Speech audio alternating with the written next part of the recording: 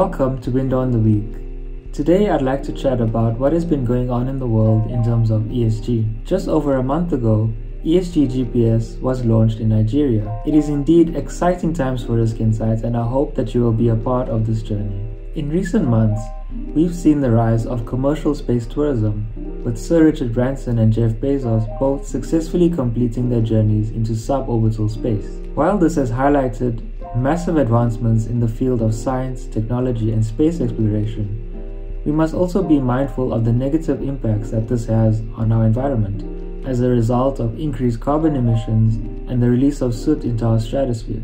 Locally, the unrest that has erupted in parts of South Africa has emphasized the social challenges that our country continues to face. Riots, looting, and violence, fueled by economic disparity and unemployment, has had a dramatic impact on social cohesion and economic welfare through job losses, property damages, and supply chain disruptions. In terms of governance, we are currently experiencing a rise in stakeholder activism, and the pandemic has catalyzed this change.